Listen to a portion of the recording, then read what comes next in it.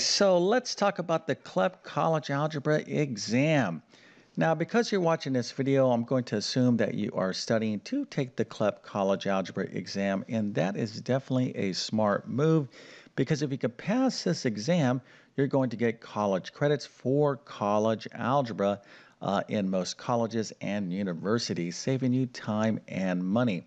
And if you have taken at least Algebra 2 in high school, you definitely should try to pass the CLEP College Algebra exam.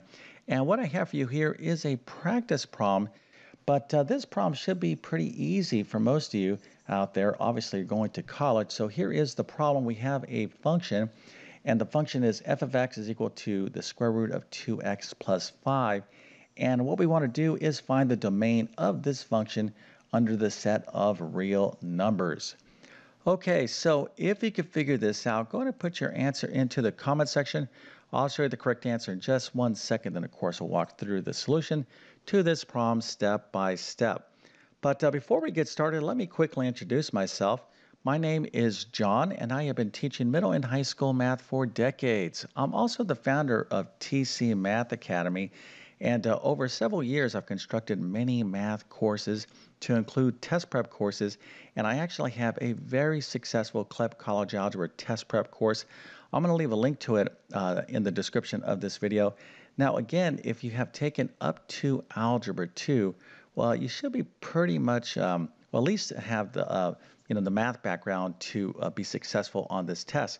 But the key to passing the CLEP College Algebra exam, and by the way, this is not to be confused with the CLEP College Math exam. There is two CLEP math exams, one being college mathematics, which involves much more advanced math. I actually have that test prep course as well. So if you're interested in either my CLEP College Algebra or CLEP College Math, as a matter of fact, I'll leave the links to both of those courses in the description of this video. But here is the key to passing the CLEP College Algebra exam. You have to be fully prepared. So just because you maybe did well in high school Algebra 2, you have to know all this material. It's got to be fresh in your mind. And it's like taking a final exam for Algebra 1, Geometry, and Algebra 2, particularly a lot of the advanced concepts in Algebra 2. Okay, so let's go ahead and take a look at the answer. So the domain of this function could be expressed in different ways, but basically it's all x's that are greater than or equal to -5 over 2, where x is an element of the real number system. Okay, so this is only one way you can express the domain, but there are other ways using interval notations and graphs, etc. But basically, they're all equivalent. Okay, so let's go ahead and get into this right now. All right, so as I indicated, the domain of a function is the values that we are allowed to plug into a function. Now, when it comes to a function in the set of real numbers, pretty much we can plug anything into a function, but there are two restrictions that we have to look out for.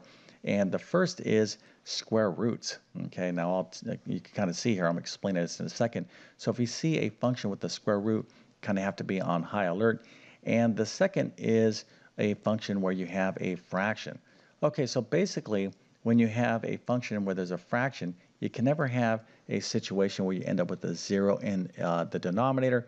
And when you have a function that has a square root, you can never have a situation that allows a negative underneath that square root. So basically, when it comes to this function, we don't have a fraction, so we don't have to concern ourselves with a 0 in the denominator.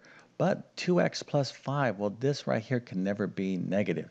So 2x plus 5 can be 0 or positive. So we can kind of write an inequality and say, okay, 2x plus 5, where are you greater than 0, which means positive or equal to 0, because the square root of 0 is 0. We just can't find the square root of negative values in the real number system. Now, of course, you can find those values in the complex and or imaginary number system, but remember, this problem specifically said, hey, we're dealing with real numbers. Okay, so basically, this problem is pretty easy, especially if you know how to work with inequalities, which, of course, is another topic that you'll definitely see. So we're going to just go ahead and figure out the solution to this inequality. 2x plus 5 is greater than or equal to 0. So what we're going to do here is subtract 5 from both sides. Basically, you're going to kind of do the steps as if you were solving an equation in an equation. So we have 2x is greater than or equal to negative 5. Now, just because this is negative, a lot of you might be thinking, don't we flip the inequality sign? No, that's if you're dividing both sides of the inequality by a negative number. So if I had a situation like this, now we're dividing both sides by -2. This is where you reverse the inequality.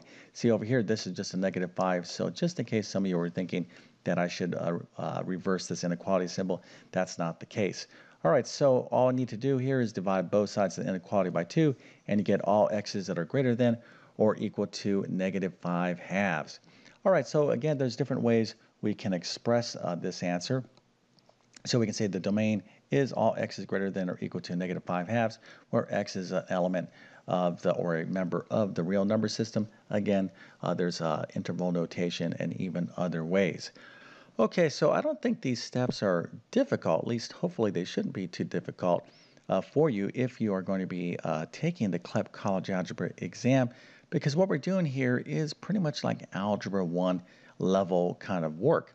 But again, I think a lot of people who can pass the CLEP College Algebra exam kind of underestimate how well they have to go back and review a lot of topics. There's a lot of material that you'll learn between Algebra 1, Geometry, and Algebra 2. But again, the emphasis here would be on Algebra 2 level material like logarithms, polynomials, quadratic equations, rational equations, etc., etc.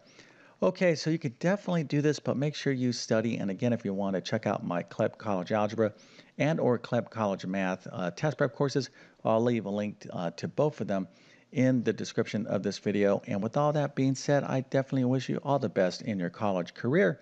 Thank you for your time and have a great day.